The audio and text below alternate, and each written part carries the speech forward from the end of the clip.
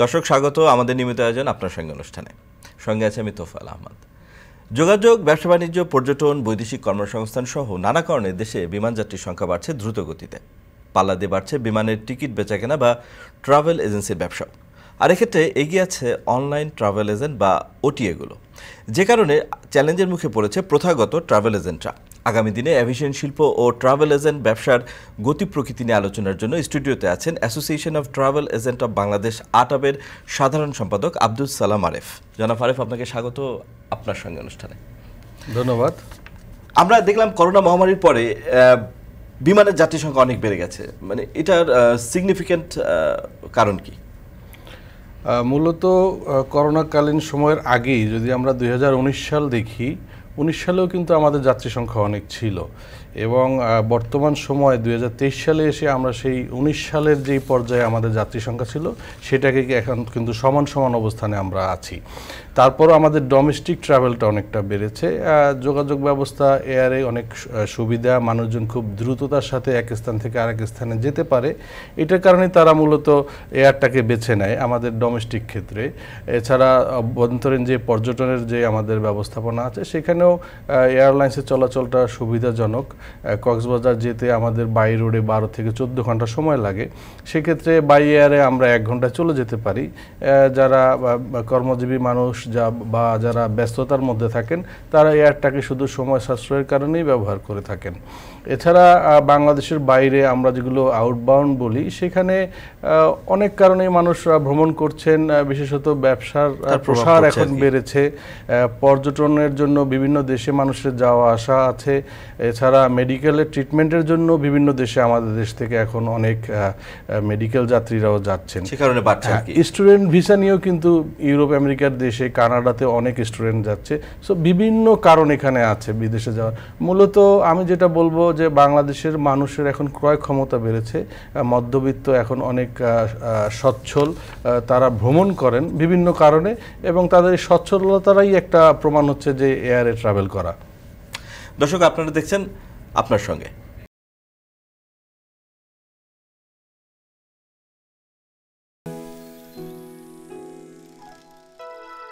ছোট বড় পরামর্শ ও সহযোগিতায় লাখ লাখ মানুষ আইডিএলসিকে সাথে নিয়ে এগিয়ে যাচ্ছে তাদের জীবনের কাঙ্ক্ষিত লক্ষ্যে।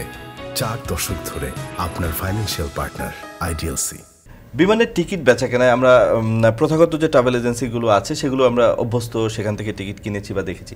এখন আমরা দেখলাম যে ওটিএ মানে অনলাইন ট্রাভেল এজেন্সিগুলো আমাদের মার্কেটে এসছে।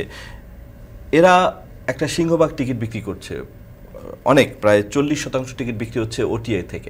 এই যে ওটিএগুলো এসছে, এর ফলে ট্রাভেল এজেন্সির ব্যবসায় কি পরিবর্তন সূচিত হয়েছে বা কী ধরনের প্রতিযোগিতার মুখে পড়ছে প্রথাগত ট্রাভেল এজেন্সিগুলো? অনলাইন ট্রাভেল এজেন্সি আমাদের দেশে এসেছে 2015-16 সালের দিক থেকে।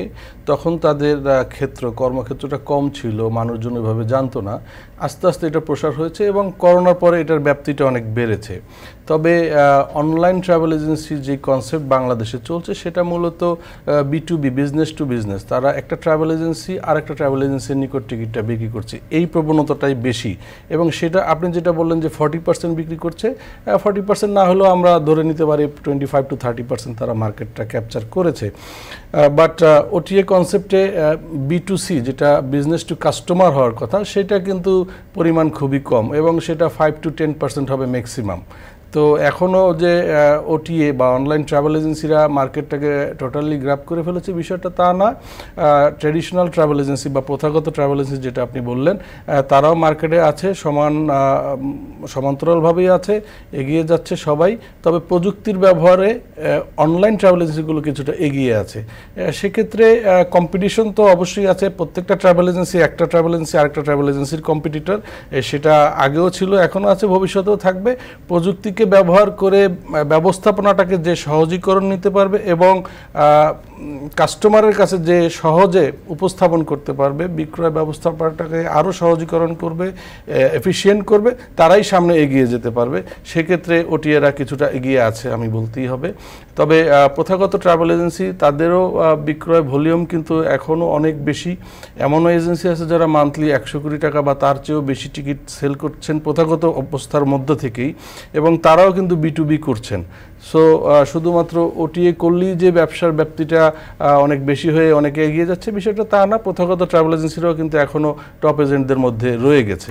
তবে কম্পিটিশন যেটা আপনি বললেন, কম্পিটিশন অনলাইন ট্রাভেল এজেন্সি অনেক ক্ষেত্রেই আমরা দেখতে পাচ্ছি যে তারা অতিরিক্ত ছাড় দেওয়ার একটা প্রবণতা লক্ষ্য করা যাচ্ছে। অনেক ক্ষেত্রে আমরা জানি যে তারা তাদের নিজস্ব ক্যাপিটাল থেকে এই ছাড়গুলো দিচ্ছেন, যেটা তারা এয়ারলাইন্স থেকে না পেয়ে দিচ্ছেন। এই বিষয়টা কিন্তু একটা আনহেলদি প্র্যাকটিসের তৈরি করছে, যেটা মার্কেটকে নষ্ট করছে। মার্কেটের সমান্তরাল যে সুযোগ হওয়া উচিত সকল এজেন্সি, সেইটাকে তারা নষ্ট করছেন। এই বিষয়টা কিন্তু আসলে সঠিক হচ্ছে না। মার্কেটটাকে আপনাকে কাস্টমারের কাছে যেতে হবে আপনার প্রোডাক্ট নিয়ে, আপনার সেবা নিয়ে। প্রাইস কার্টেল করে আপনি আজকে যাকে কাস্টমার হিসেবে নিচ্ছেন, পরবর্তী দিনে আপনি যদি তাকে কম দামে টিকিট দিতে না পারেন, সে কিন্তু আপনার কাস্টমার থাকলো না।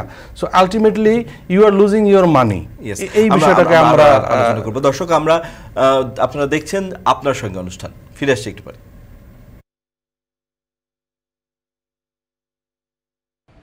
থ্যাংক ইউ আমার বাবা মাকে এত কেয়ার করার জন্য। তোমার বাবা মা মানে আমার বাবা মা, আর আমার বাবা মা মানে তোমার। নুডলস মানে নুডলস খাবো এত রাতে তো বানাও। শোনো, তুমি বানানো মানে আমি বানানো, আর আমি বানানো মানে তুমি বানাও।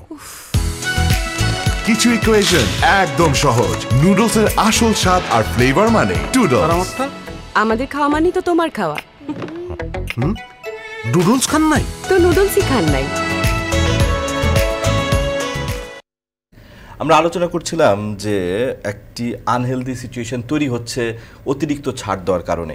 এই যে অতিরিক্ত ছাড় দিচ্ছে, তাহলে এই অতিরিক্ত ছাড় আপনি বলছিলেন যে তাদের নিজস্ব অর্থ, নিজস্ব ফান্ড থেকে দিচ্ছে, তো সেটা তো ওটিএগুলোর মানে ব্যবসার প্রতিযোগিতায় তাদের কিছুটা সাময়িক এগিয়ে দিলেও আসলে তারা মার্কেটে কি আদৌ এভাবে দীর্ঘদিন টিকে থাকতে পারবে? দীর্ঘস্থায়ীভাবে বা লং রানে এটা টিকে থাকা কঠিন, কারণ আপনি কতদিন আপনার ক্যাপিটাল থেকে মার্কেটে ছাড় দিবেন, এটা একটা বড় সমস্যা হিসেবে তাদের কাছে আসবে একটা সময়। এবং আমরা দেখেছি ইতিপূর্বে অনেকগুলো অনলাইন ট্রাভেল এজেন্সি কিন্তু তাদের ব্যবসা গুটিয়ে চলে যেতে বাধ্য হয়েছে। সো যখনই আপনি ক্যাপিটালের শর্টেজে পড়বেন, আপনি আর ব্যবসা রান করে আগাতে পারবেন না। কিন্তু এটা তো ঠিক, প্রযুক্তিগতভাবে তাদের যে সুবিধা আছে, তারা ব্যবসা করছে ওয়ান স্টপ সার্ভিস হিসেবে। তারা তো শুধু ট্রাভেলের মানে বিমানের টিকিটই না, তার সাথে ইন্টিগ্রেটেড অনেক সেবা দিচ্ছে, যেটা প্রথাগত ট্রাভেল এজেন্সিগুলো দিতে পারছে কি? একটা travel agency air ticket, hotel booking, কার হায়ারিং, ভিসা সার্ভিস, এই সার্ভিসগুলো দিয়ে থাকে। তো অনলাইনের মাধ্যমে আপনি জিনিসটা দেখতে পাচ্ছেন, হয়তো এয়ার টিকিটে আপনি সরাসরি করতে পারতেছেন, কিন্তু যদি আপনার ভিসা সার্ভিস লাগে সেক্ষেত্রে কিন্তু আপনাকে ট্রাভেল এজেন্সিতে যেতে হবে। সো সব সার্ভিস কিন্তু আপনি অনলাইন থেকে কখনোই পাবেন না। প্রথাগত ট্রাভেল এজেন্সি ছিল, আছে এবং থাকবে। আমরা নিয়ে আরও আলোচনা করবো। দর্শক, আমাদের একটা বিরতি নেওয়ার সময় আছে, আমরা ফিরে আসছি একটু পরে, আমাদের সাথেই থাকুন।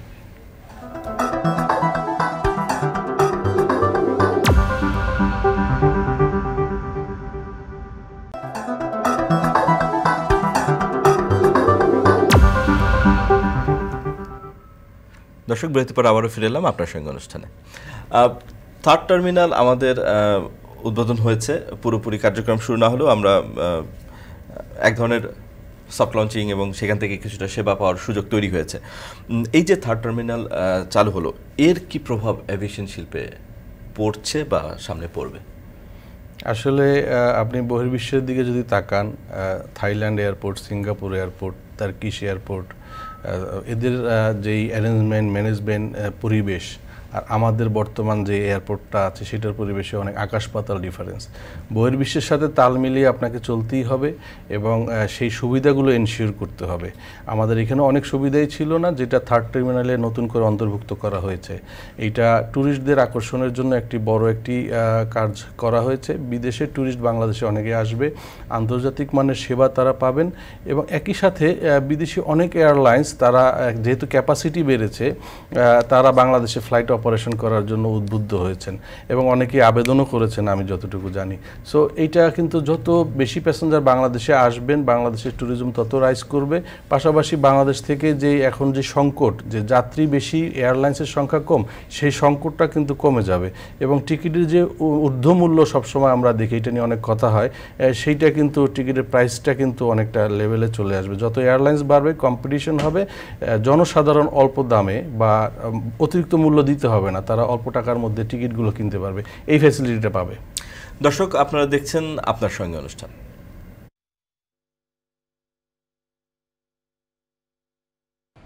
থ্যাংক ইউ আমার বাবা মাকে এত কেয়ার করার জন্য। তোমার বাবা মা মানে আমার বাবা মা, আর আমার বাবা মা মানে তোমার। নুডলস মানে নুডলস খাবো। এত রাতে তো বানাও। শোনো, তুমি বানানো মানে আমি বানানো, আর আমি বানানো মানে তুমি বানাও। কিছু ইকুয়েশন একদম সহজ। নুডলসের আসল স্বাদ আর ফ্লেভার মানে টুডলস। আর আমারটা? আমাদের খাওয়া মানে তো তোমার খাওয়া। নুডলস খান নাই তো নুডলসই খান নাই। এই যে আমাদের যে প্রথাগত এবং ওটিএ যে ট্রাভেল এজেন্সিগুলো আছে, এর বাইরে বৈশ্বিক কিছু প্রতিষ্ঠানে কিন্তু এখানে ব্যবসা করছে। এয়ারবিএনবির মতো প্রতিষ্ঠান আছে। তো এই প্রতিষ্ঠানগুলো যে ব্যবসা করছে, সেটার কি ইম্প্যাক্ট আমাদের এভিয়েশন খাতে আছে? বিদেশি যে কোনো প্রতিষ্ঠান বাংলাদেশে ব্যবসা করতে হলে তাকে অবশ্যই লাইসেন্স নিয়ে ব্যবসা করতে হবে। সেক্ষেত্রে বিডা আছে, বিডার পারমিশন নিতে হয়। এছাড়া বেসামরিক বিমান পরিবহন ও পর্যটন মন্ত্রণালয়ের আন্ডারে ট্রাভেল এজেন্সি লাইসেন্স নিতে হবে। ট্যুর অপারেটর লাইসেন্স নতুন সরকার। সেগুলো কি এয়ারবিএনবির মতো প্রতিষ্ঠান বাংলাদেশে কি সেভাবে ব্যবসা করছে? না, করছে না।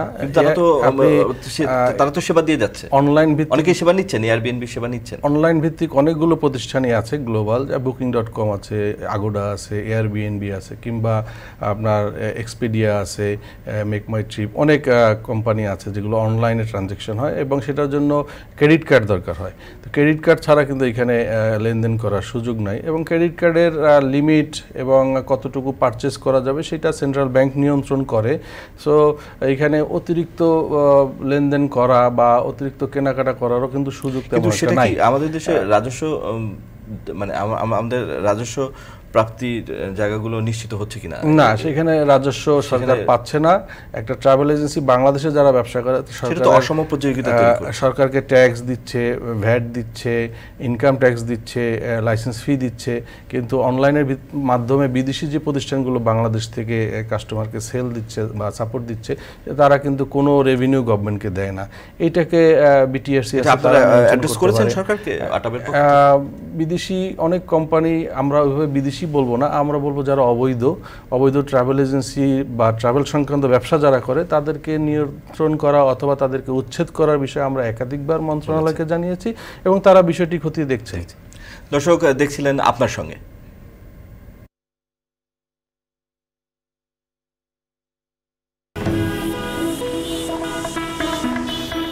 ছোট বড় পরামর্শ ও সহযোগিতায় লাখ লাখ মানুষ আইডিএলসিকে সাথে নিয়ে এগিয়ে যাচ্ছে তাদের জীবনের কাঙ্ক্ষিত লক্ষ্যে। 4 দশক ধরে আপনার ফাইন্যান্সিয়াল পার্টনার আইডিএলসি। ওটিএ গুলো যে ব্যবসা করছে, এখানে আমরা দেখেছি যে এর আগে লাপাত্তা হওয়ার ঘটনাও আছে। তো সেই জায়গা থেকে ওটিএ গুলোর ট্রাস্টওয়ার্দি হওয়ার জন্য যথেষ্ট পরিমাণ আইনগত সুরক্ষা কাস্টমার পায় কি? না, পাচ্ছে না। আমাদের আপনি জানেন ticket24.com, হাল ট্রিপ, লেটস ফ্লাই, এই নামে কয়েকটা ট্রাভেল এজেন্সি তারা মার্কেটে ব্যবসা করার জন্য এসেছে, প্যাসেঞ্জারের কাছ থেকে টাকা নিয়েছে, কোনো কোনো ক্ষেত্রে তাদেরকে কাগজের টিকিটটাও তারা দিয়েছে, কিন্তু পরবর্তী দেখা গেলো ওই টিকিটে যাত্রী ট্রাভেল করতে পারে নাই, টিকিটটা নাই, ক্যান্সেল করা হয়েছে অথবা রিফান্ড করা হয়েছে। এইখানে সুরক্ষার ব্যাপারে কোনো সুরক্ষাই প্যাসেঞ্জার পাচ্ছে না। এটা একটা বিষয় যে অনলাইন ট্রাভেল এজেন্সি বাংলাদেশে এসেছে, কিন্তু মানুষের ট্রাস্টটা তারা এখন পর্যন্ত পুরোপুরি নিতে পারছে না, কারণ এইখানে তারা আনহেলদি যে কম্পিটিশনটা করে, এইটাই তাকে একসময় বার্ন করতে করতে ডাউন করে দিচ্ছে, মার্কেট থেকে তাকে চলে যেতে হচ্ছে। আবার কেউ কেউ আছে ইন্টেনশনালি এই কাজটা করে, যে মানুষের কাছ থেকে আমি অতিরিক্ত ছাড় দিয়ে অনেক টাকা কালেকশন করব, পরে একসময় লাপাত্তা হয়ে যাব, যেটা করেছে হেলথ ট্রিপ। তো এইটাকে মনিটরিং করা, নিয়ন্ত্রণ করার জন্য আমরা আমাদের লাইসেন্সিং অথরিটি, আমাদের মন্ত্রণালয়কে আমরা বলেছি, একাধিকবার বলেছি, তারা বিষয়টা অবশ্যই দেখতেছেন এবং একটা ব্যবস্থা তারা করবেন, এটা যাতে জনগণ কোনো ভোগান্তির শিকার না হন, প্রতারণার শিকার না হন। দর্শক, আপনারা দেখছিলেন আপনার সঙ্গে।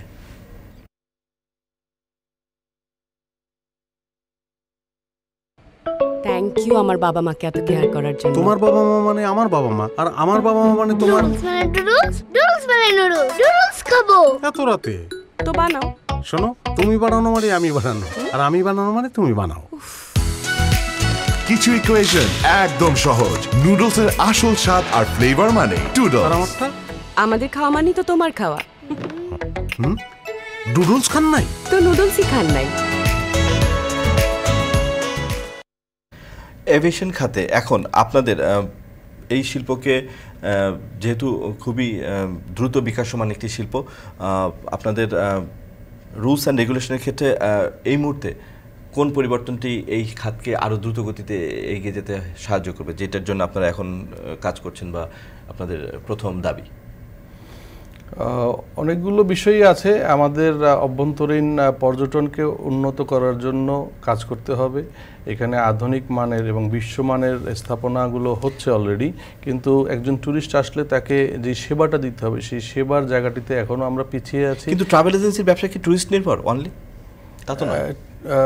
ট্যুরিস্টই তো আপনার ম্যাক্সিমাম এখানে রেভিনিউ দিচ্ছে। আমরা ট্যুরিস্টরাই এই যেসব প্রবাসী কর্মীরা আমাদের দেশে বেড়ে যাচ্ছেন তাদের, হ্যাঁ, আমাদের একটা সেগমেন্ট আছে যারা লেবারদের জন্য বা ওয়ার্কারদের জন্য টিকিটটা সাপ্লাই দিচ্ছেন। শুধু টিকিট বিক্রি করা তো একটা ট্রাভেল এজেন্সির কাজ না, এবং শুধু টিকিট বিক্রি করে বর্তমান সময় সাস্টেন করাটাও কঠিন। সো মাল্টিপারপাস কাজ করাটাই ট্রাভেল এজেন্সির কাজ। সেক্ষেত্রে প্যাকেজ বিক্রি করা, এখন দেখেন যে ওমরাতে, হজে অনেক লোক যাচ্ছে বাংলাদেশ থেকে, সেটা কিন্তু একটা প্যাকেজের মাধ্যমে যাচ্ছে। এই বিষয়গুলো কিন্তু ট্রাভেল এজেন্সিরাই করে থাকতেছে। এইখানে সরকারকে যেটা করতে হবে, যে আমাদের এখন বৈদেশিক মুদ্রা আর্ন করার জন্য পলিসি নিতে হবে, কিভাবে বাংলাদেশকে বিশ্বের দরবারে আকৃষ্ট করে তুলে ধরা যায়, সেইখানে কাজ করতে হবে। প্রমোশনের অনেক ঘাটতি আছে, আমাদের ট্যুরিজম বোর্ড আছে, তারা এখানে কাজ করে যাচ্ছেন, আপ্রাণ চেষ্টা করছেন। সেখানে জনবলের অনেক ঘাটতি আছে, জনবল বাড়াতে হবে। এছাড়াও আমাদের যেই স্থানগুলো, আকর্ষণীয় স্থানগুলো, দর্শনীয় স্থানগুলো আছে, সেগুলো বিশ্বের দরবারে ফোকাস করার বিষয়ে সবাইকে, স্টেক হোল্ডার যারা এখানে আছেন, প্রাইভেট সেক্টর, গভর্নমেন্ট, মাল্টিন্যাশনালস, আপনার অ্যাসোসিয়েশনস যারা আছেন, যে যার যার অবস্থান থেকে এটা প্রমোশনের জন্য বিশ্বের দরবারে তুলে ধরতে হবে। প্রমোশনের বিকল্প নেই। যত প্রমোশন হবে তত বেশি পর্যটক আমরা বাংলাদেশে আনতে পারবো, এবং এই যে আদান প্রদান, এক্সচেঞ্জের মাধ্যমেই কিন্তু রেভিনিউটা আর্নিং হবে। জনাব আরেফ, আপনাকে অসংখ্য ধন্যবাদ আমাদের এই আলোচনায় যোগ দেওয়ার জন্য। দর্শক, আজকে এখানেই শেষ করছি। আবারও দেখা হবে সমসাময়িক কোনো বিষয় নিয়ে। ভালো থাকবেন।